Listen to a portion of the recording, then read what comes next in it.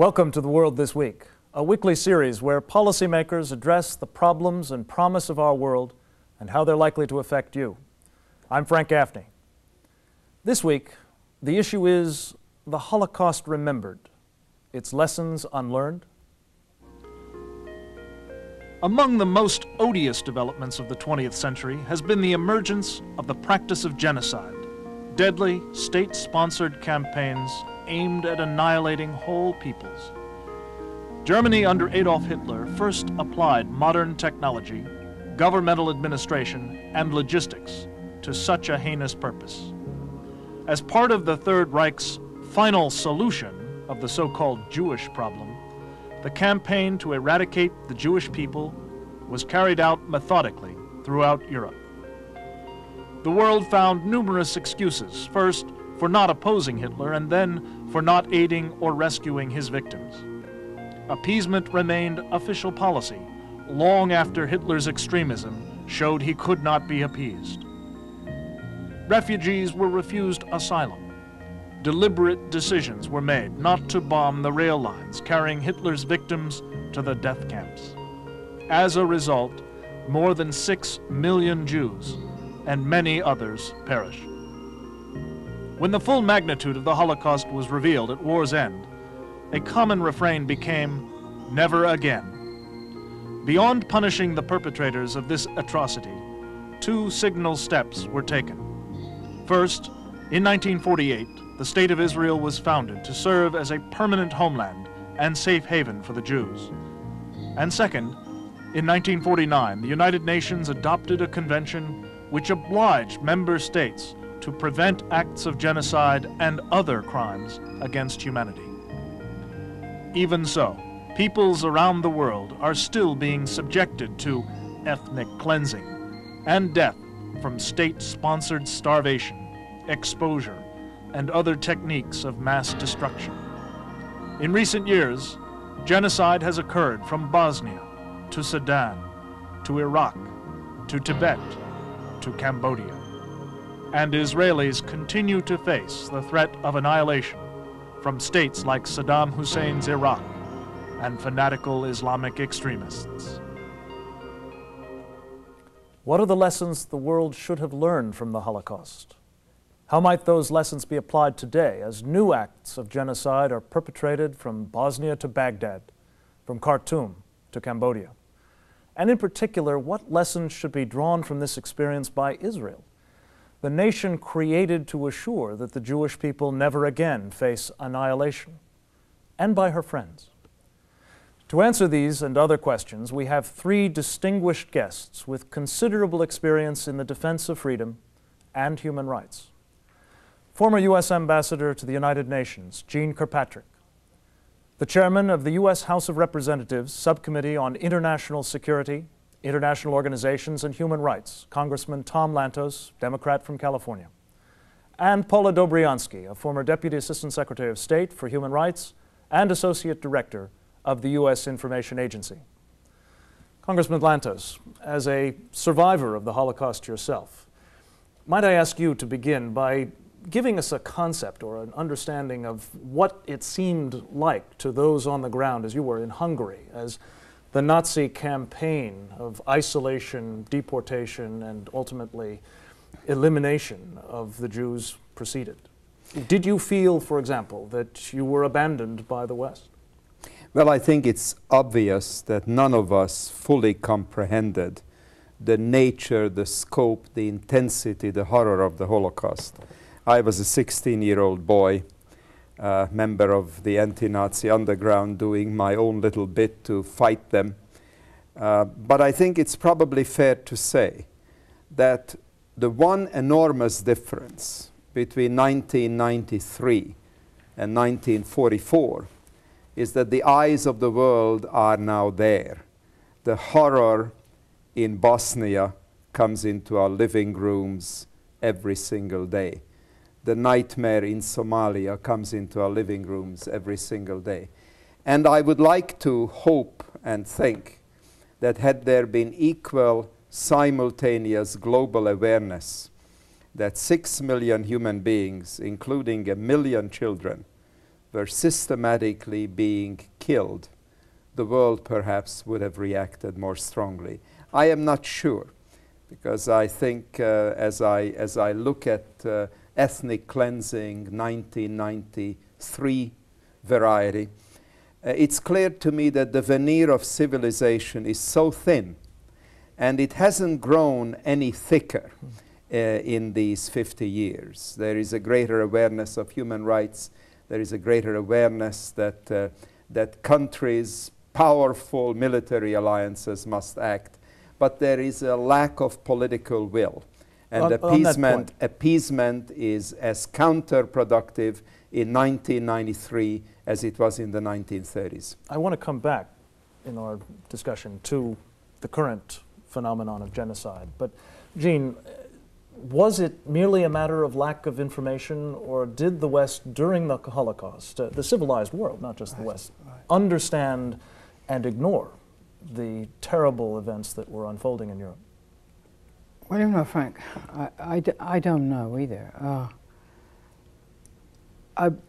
Like Tom Lantos, I was actually, you know, I was in high school and I was not old enough to be very sensitive or aware of those events as they were occurring. I have thought ever since that surely if the world had known, if civilized people, leaders in our country and our allies had known, they would have acted you know, in a much more effective fashion than they did.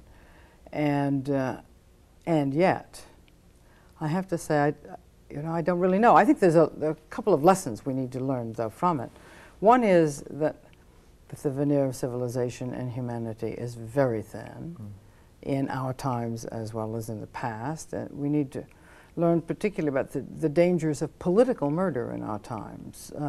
Political murder in the name of an ideology by a state or by some kind of political movement. I think that's very much with us. I believe, Frank, that the Holocaust reminds us that this is the most violent century in human history in which we're living just now, and that's surely one of the lessons. Yes.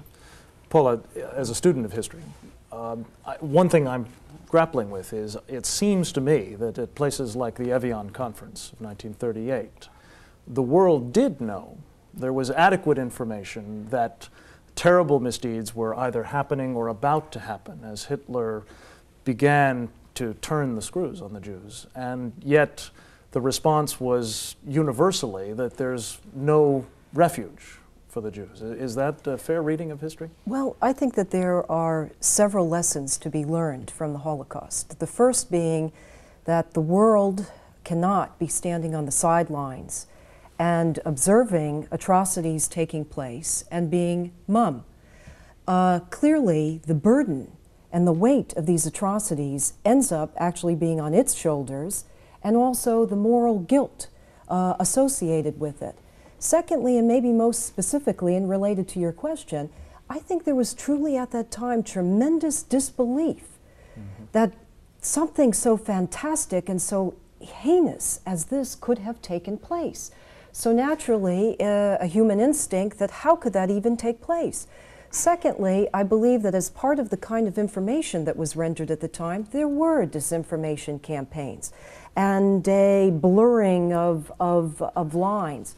Finally, I think one of the most significant lessons is certainly that there's a need to not only take preemptive action when there's even the slightest tinge of evidence of such atrocities, no matter what the scale is, and secondly, certainly to punish such perpetrators. Well, this comes back, of course, to present conditions and circumstances. And Tom, the Bosnian case comes to mind. You've brought it forward yourself. Does this cry out for learning the lessons of the Holocaust? And if so, what are the policy prescriptions that you would be Well, the making? policy prescriptions were obvious a year and a half ago when a number of us advocated publicly and privately to use the greatest military alliance extant on this planet, NATO, to prevent this nightmare from unfolding in the former Yugoslavia. There is nothing except the lack of political will that prevented George Bush and Kohl and Mitterrand and Major and the Secretary General of NATO to call in Milosevic and tell him that if This is the Serbian dictator. the Serbian dictator, that if in fact blood will flow, there will be instantaneous and massive retaliation by NATO. It is my judgment that had they done so, there would have been no bloodshed, because we are dealing with very intelligent people. Now, we succeeded. May I just ask on this, though? Please. Would the point at which that threat should have been made have been when the line was crossed into Bosnia, or when the line was first breached in Slovenia and subsequently Croatia? At the first step. Yeah. At the first step. And I am convinced that just as deterrence worked against the mighty Soviet Union and its global armada of nuclear weapons and conventional weapons of vast proportions, obviously deterrence would have worked vis-à-vis Milosevic. But there was no political will. We would now be living in a new world order had the West acted. Ah, the New World Order. Jeane, you agree with this Yes, in broad thrust? I Is it agree. a question of political will? Oh, And absolutely. a failure to learn that political will must be exhibited early on? Let me say that I read not long ago some dispatches from the Evian Conference in 1938. This is very interesting, retrospectively, of course. This was the conference Franklin Roosevelt Right, convened exactly. to talk about the Fate of the Jews, the Nazi, what to do right, about it. the Nazi destruction of the Jews and what should be done about Right. it. And a New York Times correspondent wrote a very interesting dispatch in which he said the leaders of Britain and France and the United States had very carefully listened to the evidence and declined to raise the bidding on the response. And they listened to the evidence, they left without raising the bidding, if you will, not only without making any decisions, but without even seriously considering decisions which might have prevented the slaughter. I think, In fact, it was worse than that, wasn't it? They declined to offer refuge to the Jews that at that point Hitler was saying but that was he would raising, put that was on raising, luxury ships that was to get rid of raising, them. that was raising the bidding. You Right. know, that was raising the bidding. And the signal that sent to somebody like Hitler, the somebody signal like it sent to Milosevic? someone like Hitler was that the elimination of Germany's Jews and Europe's Jews was basically up to him. That was his goal, to be rid of them. And he had no reason to suppose anyone would mind, I think. That's the signal. And is that what we're facing today? People interpreting signals being sent by the civilized world's inaction in Bosnia and Somalia and Cambodia and elsewhere? Clearly, we are witnessing an act of genocide in Bosnia, very clearly. What is very striking, I believe, in all of the commentary that you hear, there's very little that has been said about the Genocide Convention and the relationship of genocide to the atrocities ongoing in Bosnia. Well, how could this be? This is an international legal document that was fashioned in 1948-49. And it was ratified in the Reagan administration. By the United States, By the United but by many other States and by countries many in the other interval. countries. Right. The term genocide is also an interesting one because there's been a misuse of the term, actually. Usually it is associated with killings en masse. But actually, if you look at the convention, genocide connotes destruction of either in part or as a whole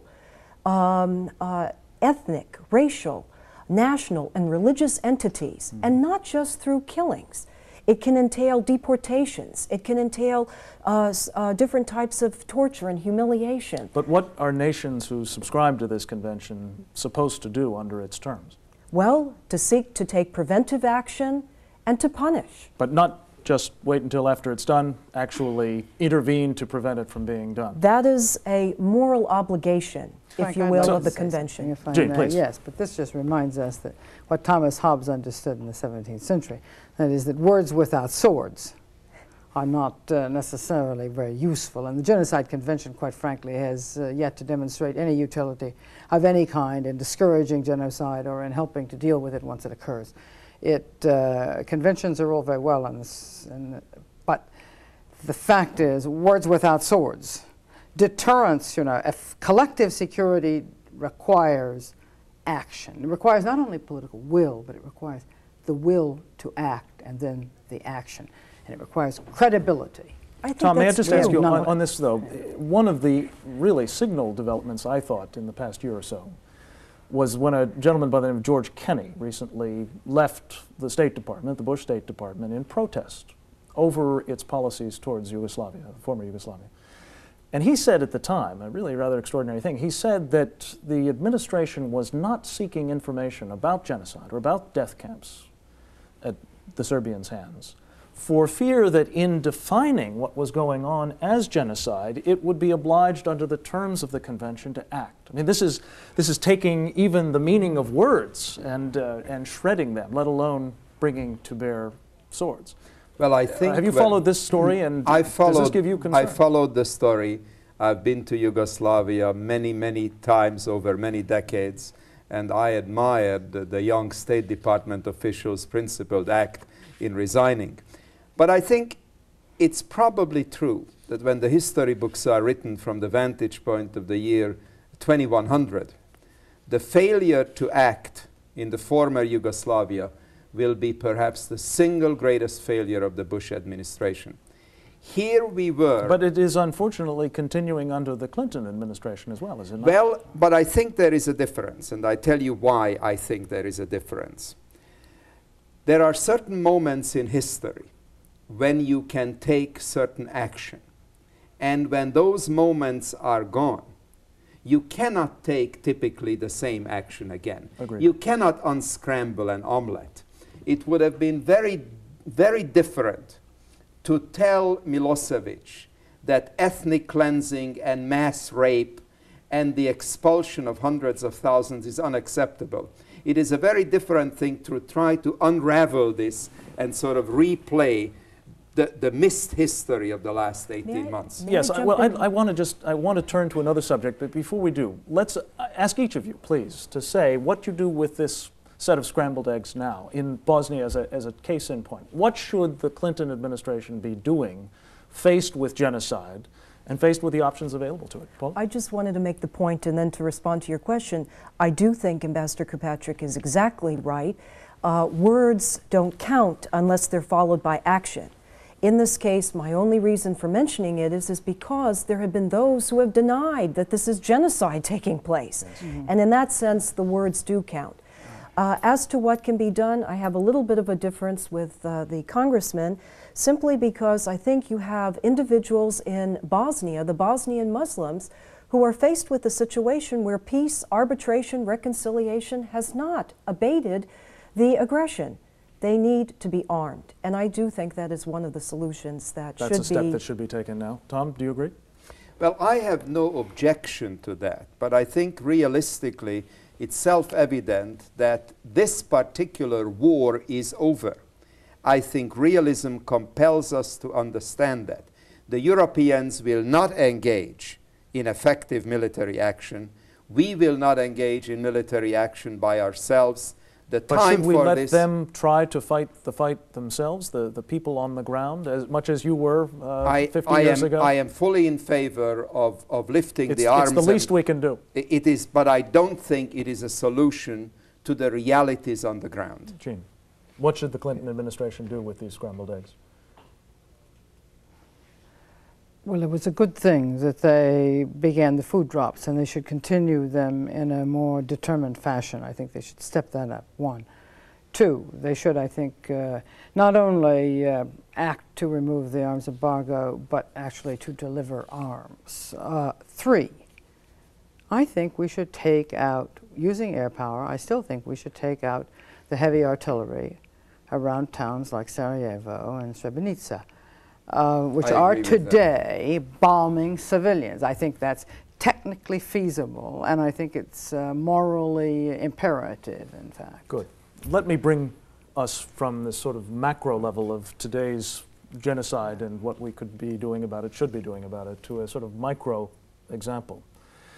The people most immediately affected, of course, by Hitler's Holocaust were the Jews, and this in turn gave rise to, in 1948, the creation of the State of Israel as a place that would assure that never again were the Jews faced with annihilation.